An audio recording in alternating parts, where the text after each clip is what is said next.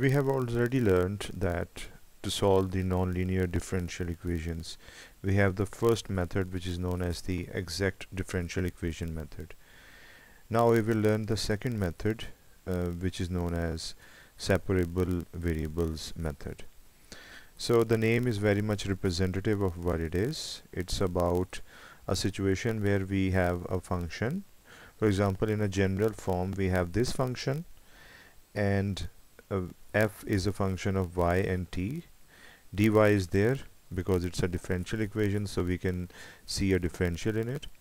And another function is being added, that is g, y and t. Again, it's a function of y and t. And dt is the differential of the other variable, that is t, is there. And it is equal to 0. So if we have such an equation that the differentials of y and t are being multiplied with a function both in terms of y and t, and a function both in terms of y and t, which is gyt, then it can be rewritten in a way. It has a convenient property because it is possible to write it in a way that f will be in terms of y only and g will be in terms of t only. So how actually it can happen? It will turn into this, that is f is only a function of y now, and g is a function only of t. So there is now some sort of synchronization that f is a function of y and then dy, and g is a function of t and only dt. In that case, if it is possible, if we can rewrite in this form, then we can say that variables y and t are said to be separable. Yes, they have been separated from each other because initially they were combined in one function and combined in the other function as well. But now it is not so. We have separated them, and now they have been abridged to this form, that is a form in which there is only one variable, y and t respectively. So this is something that we can observe in this situation. This consolidation has happened in the form of gt and fy, as we have highlighted here. Now we can say that y is mathematically separated from t. It's another way of expressing the thing. Now how we can solve it? The good news is that it's very simple and easy because it's simply through integration.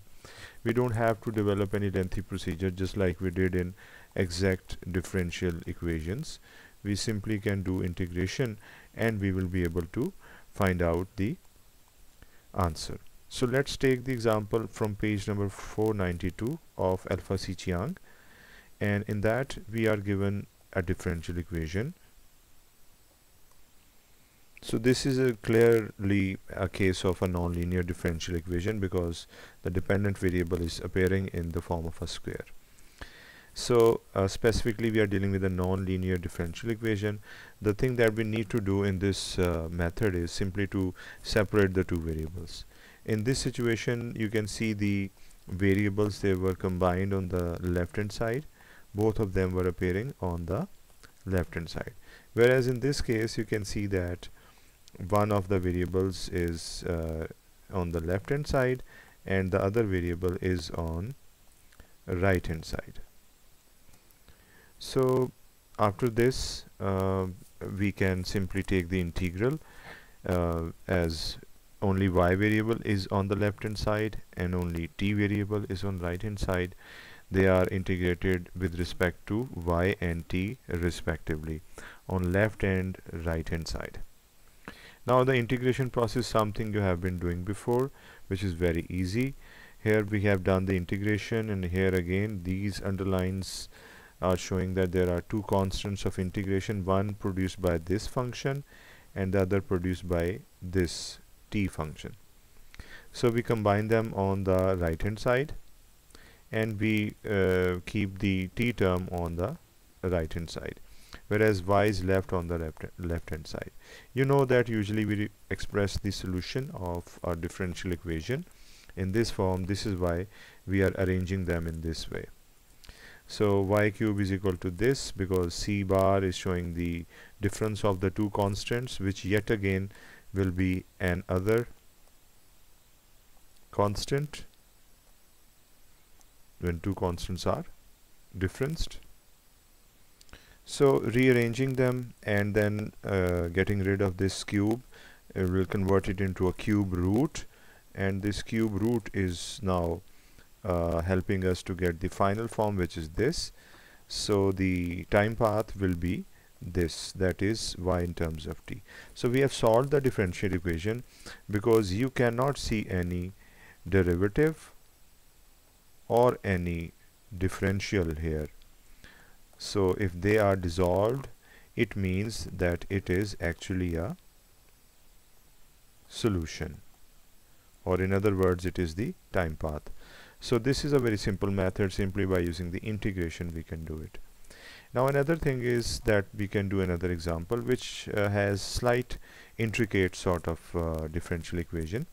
Here you can see the terms are written in such a way that they are not readily separable, because if I shift this term on the right hand side, it becomes this, and you can see that t is there with dy and y is there with dt. So we have to do a little further rearrangement. We can cross multiply, and cross multiply will help us to keep the y terms on the left hand side and t terms on the right hand side. And then we have this separable situation that we follow in this method. So the remaining procedure is very simple, that you have seen in the last example, that we integrate with respect to the relevant variables, that is y and t, and then the solution is there. You can pause the video and you can do it yourself to become more expert in solving using this method. So the only slight difference here is that after the difference of these two constants of integration, we have c bar, and when we try to get the value of y, it is with log. So to get rid of the natural log, we take the exponent. So exponent gets rid of natural log, and we get y in the base. And here when we take the exponent of a constant, the answer will be another constant, because it's not going to convert it into any variable. This we say that is equal to c, because c is a suitable notation for the final constant. This is why we saved it and we used c bar before, and now we are using c.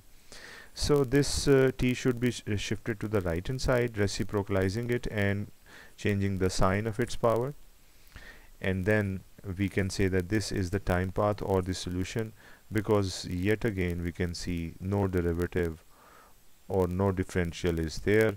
It is actually the solution of the differential equation that we started our work with. So here we can say that the process of separable equation method is executed by using two different equations. Thank you.